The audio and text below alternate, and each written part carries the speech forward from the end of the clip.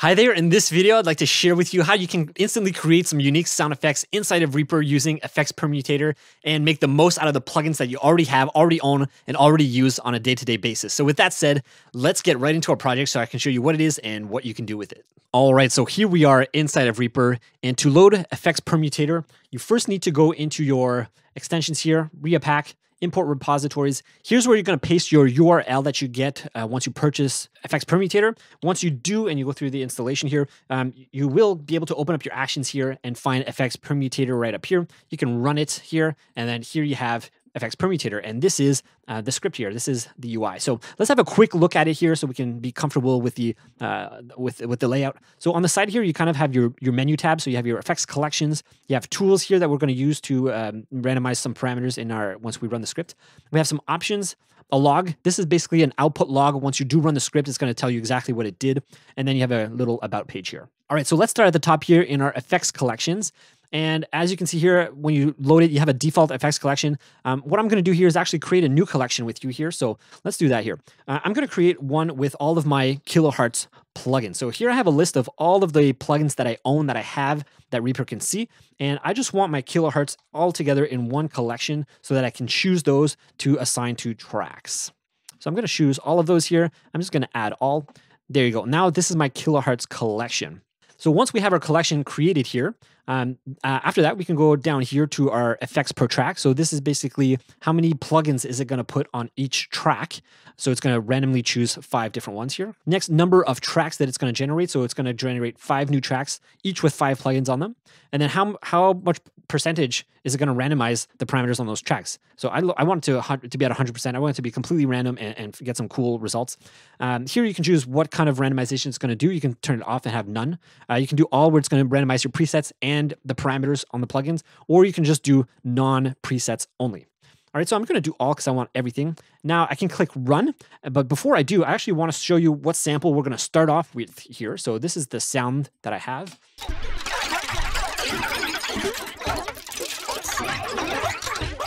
So this is actually a glitchy sound that I generated with FX Permutator, and I figured let's bring it back in and see what else we can do. So here again, I'm just going to go back in here, select my kilohertz collection. Everything's the same here. So I'm just going to click run here. And now we can choose to run either just the selected media item. So it's just going to copy that one selected media item onto 5 new tracks with 5 plugins on each track. Or I can select the track and have that run 5 effects per track on 5 new tracks. All right, so if I had different media items on here, it would copy all of those onto new tracks. So right now it doesn't really matter because I only have one item. So I'm just going to select this. And you can see here, I'm at the output log now. It's showing me exactly what it did to randomize. And one of the things you'll notice here is the preset. It didn't actually choose any presets for any of these, but if I do open up my effects here and I look at here, you can see that everything's been randomized. There's new, all the parameters here are in random locations. They're not at their standard default settings, right? So let's just have a listen. I just turned it on here and let's have a listen to what it created for us.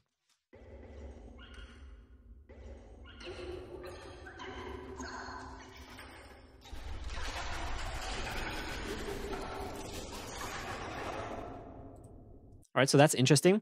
By the way, I'll just note this here. Everything is being routed through in this group bus with a limiter on it. So you can see here I have a limiter. And this is just to protect really my ears, just so that the sound doesn't peak too loud. Ideally, it would be on the track itself so that the track doesn't peak. And I also have a setting where if it gets too loud above a certain point, it shuts down and like mutes the track. But I can't do that because if I do, when I run FX Permutator, it'll randomize the effects on the plugin, right? So I don't want that. So right now, what I'm doing is I'm just running it through this group bus. All right, let's have a listen to another one here.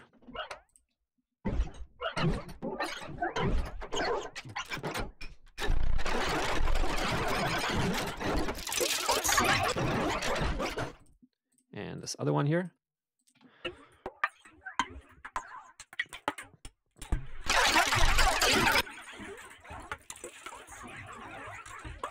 All right, so you can get some kind of interesting results.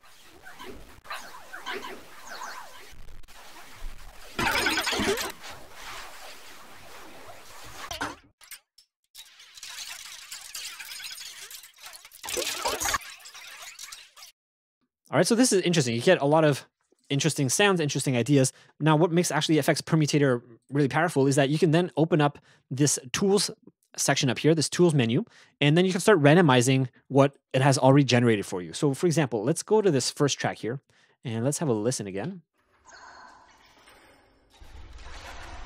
Right, let's say this sounds kind of cool, but actually I want to change and randomize the order of the plugins here. I can just hit shuffle effects here and you can see they're all in new order now, right? So you can change up the sound that way. Another thing you can do is randomize the parameters on the plugin. So let's say I have this here. Let's just have a look here just so you can see how it's going to change these. So I'm just going to load these two, but all the parameters on each of these plugins here is going to get randomized when I click this button.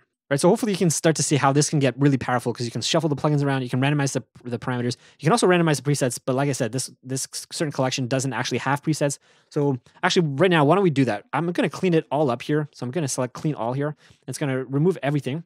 And let's create a new sound collection with a collection that would have presets. So I'm going to click a new collection here. These are going to be my Reaper plugins. So these are going to be native to Reaper. So here I'm just going to click RIA, and I'm just going to select all of these here that are native to Reaper. And I'm just going to add them all into here. All right, so they're all in here. I removed the ones that weren't supposed to be in there. And now what we can do is the same thing as before. I'm going to select this. I'm going to run it, media item. And now you can see here that it chose certain presets because it could find the presets in there. So if we have a look at this one here, and if I just open up, let's say RIA comp here, you can see it chose the preset here, male DS, right? So now what I can do is, again, same thing here. I can have a listen to what it generated.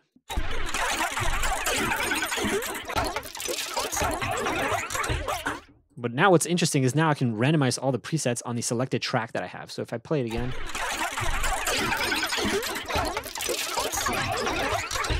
So if we look here, let's randomize the preset. Okay, so this one is not a good one, not a good example because that plugin didn't have a preset. Let's go to RIA comp here and let's see here. Yeah, so you can see here I'm randomizing the preset and you get new presets here.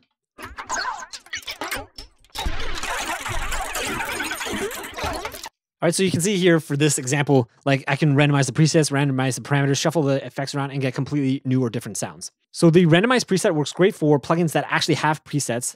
But what I found was one of the, I guess, disappointing things or the biggest downfalls of this, of FX Permutator here is that actually most plugins don't have presets.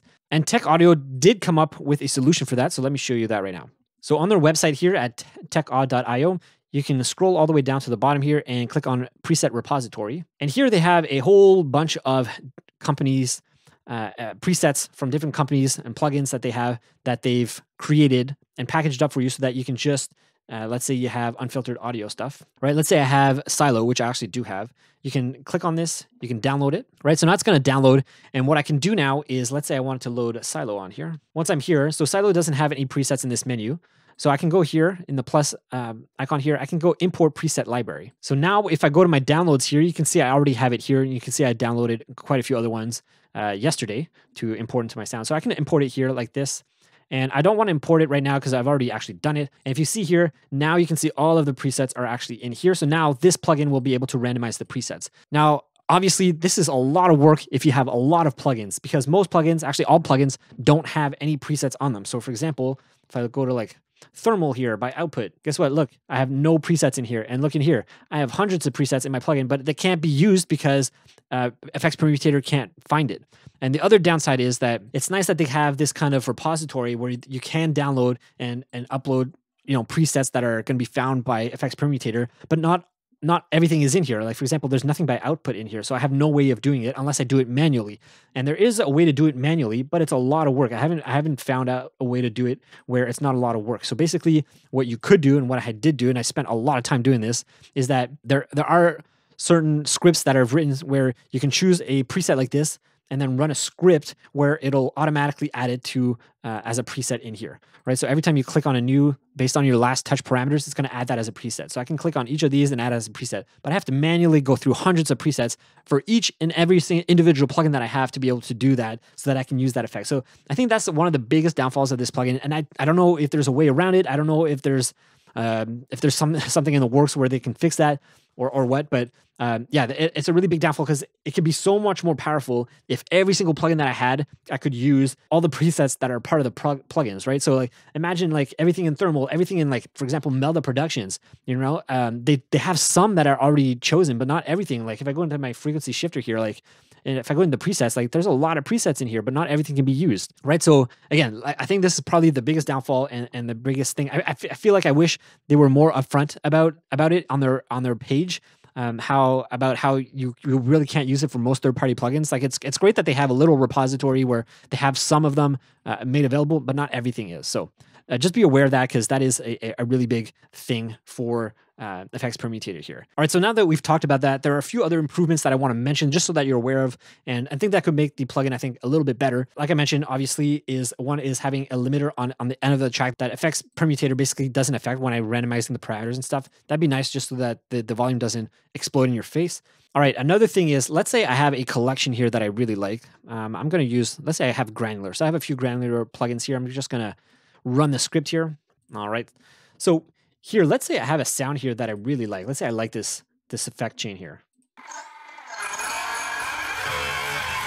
All right, so let's say I find that's like a really cool effects chain. I want to keep that to be able to apply it and load it later. You can actually do that here when you click Save Effects Chain, and you can say Save Selected. So I can save this actual track and Save Selected. So now the effect chain is saved. Let's say I want to go in here and to load my effects chains.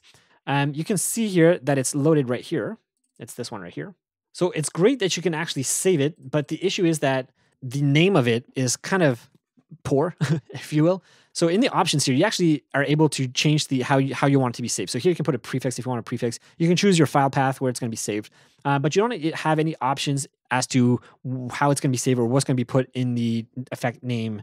Or how it's going to be, like what the name is going to be. So I can just the prefix and that's it, which is fine. But it'd be nice to have somewhere where you can include like the plugins that are included, or even like just a short form version of which plugins are included, or even how many plugins are included, or like just give me an idea of what is actually going to be on this effects chain. Like right now, I have no idea what it is, so it's kind of useless. Like I still have to come back in here and then rename the effect anyways. Like it'd be nice if there was a few more options in here where I can actually clearly label what my effects chain is, or like what's on it, or how many plugins are on it, or like what's the group, what's the effect collection that's on it, right? So it'd be nice to have those kinds of options when I'm renaming my effects chain.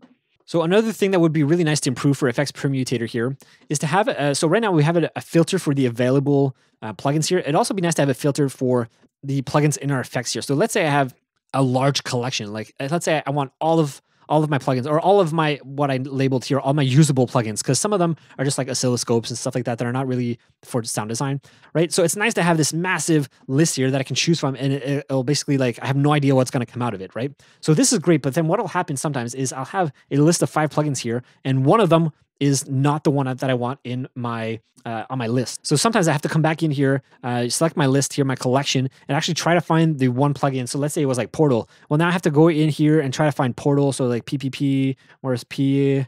I don't see Portal on here. Where elemental P? Okay, Portal. So now I have to come all the way down here. Now I can find Portal and then remove it, right? So it'd be nice to just have a quick filter. I can just type it up and there it is, right? I don't have to guess. Like, yes, it's in alphabetical order, and yes, you also have the company name on the sides here, but it's still, it would just be nice and a lot more time efficient for me if I had another filter here where I could choose, type in the sounds for plugins that I want to remove really quickly, especially for large collections like this. All right, another thing that I just noticed here that I would love to see improved here is in the tools, I would love to have another box here that is for swapping out the plugins that are already in this list here. So let's say I have, for example, this list here, and I listen to my sound here. Testing FX Permutator. Sounds fine. Let's say I randomize the presets. Testing FX Permutator. It's okay, but let's say it's not testing FX Permutator. It's not the plugins I want. I want new effects from my selected collection. So my collection here was supposed to be a kilohertz collection. I don't know how these got in there. So from the selected collection that I already ran when I ran the script, I'd love to have a button here where I can just click and change out these plugins to have 3 new plugins for this specific track that I've selected here, right? So it'd just be nice to have that, because let's say I have they're just like all compressors or something like that. It's not exactly what I wanted. I wanted something more changing in pitch or frequency or whatever it is. I want to try out different plugins. Well, I can't really do that. So I kind of have to like scrap this entire track and like rerun the script or something like that. But it'd be nice where if I didn't have to do that, where I can just press a button, it swaps out these 3 with 3 new ones where I can just, again, try out randomizing different parameters, presets, etc., and keep going that way. Now, there is another thing I want to show you because it does affect how you use FX Permutator. All right, so let's say I have this effect here, and I want to start randomizing some of the parameters here. So especially for, like, let's say Portal. All right, so I have Portal here. I want to start randomizing the parameters here, so I'm just going to randomize that, and you can see everything's getting randomized. Now, one of the issues that you might notice here, if you have a really keen eye, is that when I randomize the parameters here, it's also randomizing the input of the sound here. And if I do that, and the input is all the way down at 0, I'm basically going to get no sound coming in or out of this plugin, right? Like it's going to be so little that you won't actually hear it. So if you don't want FX Permutator to change or touch a certain parameter, what you can do inside of options here, randomization, is you can actually put in what parameters you don't want it to touch. So you can restrict some effect parameter names. So here I'm going to put input so that it doesn't change it. But you can also do the same thing for like volume, gain, etc. So basically your volume will stay consistent, hopefully, throughout the effects chain. And another minor thing, sometimes I have had it happen to me before where, let's say I have certain effects here that I've loaded like this, and I'm here. You do have to make sure that you have your track selected. And then if I randomize the parameter, you can see here, everything's getting randomized. What I have happened before is that sometimes I click on this and nothing actually happens with the effects. And what I have to do is actually just like shut it down and then like I have to restart it. It doesn't happen often, but just so you're aware of it, it might happen where just for some reason it's not connecting and then you just have to restart it and then you should be good to go. All right, so I hope you found that useful and valuable. At the time of making this video, it is on sale for $29.99 on the Tech Audio website. And I just want to say I was not sponsored to make this video or anything. I bought it with my own money and wanted to make this video because I think it's really cool. I want to share with you guys. And I really hope that they actually take some of the advice I put in this video and to implement into changing up and updating their software, because I think it could be really powerful and really useful, especially for sound designers. So with that said, if you want to see another video about other Reaper scripts, I'll put it up on the screen right now. And thanks so much for watching all the way through to the end. If you have a comments, question, leave it below. And if not, I'll see you in the next video.